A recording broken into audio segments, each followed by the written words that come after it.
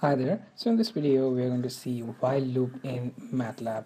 So let's start with our new script, and I'm going to open new script by clicking on this new script icon, and here I'm going to save the script with, let's say, name such as sample.m. Okay, now inside this editor I'm going to write my code. Let's say I have variable name count and it holds the value 10.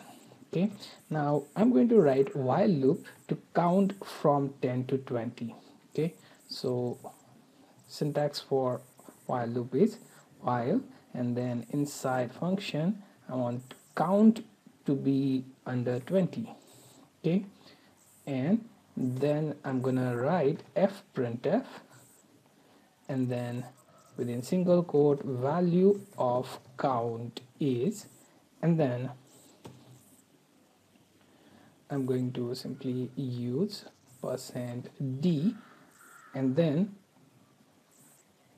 let's have /n, and then count.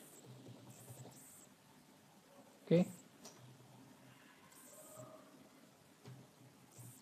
and after that I'm going to simply increase the count with count plus 1.